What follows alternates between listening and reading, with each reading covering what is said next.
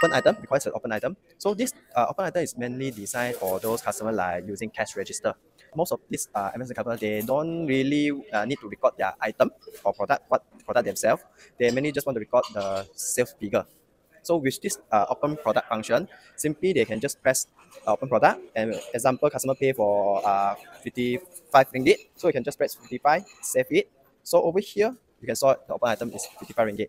Then customer may just press and receive the payment. That's it. Another one is we call it as a fast key in function.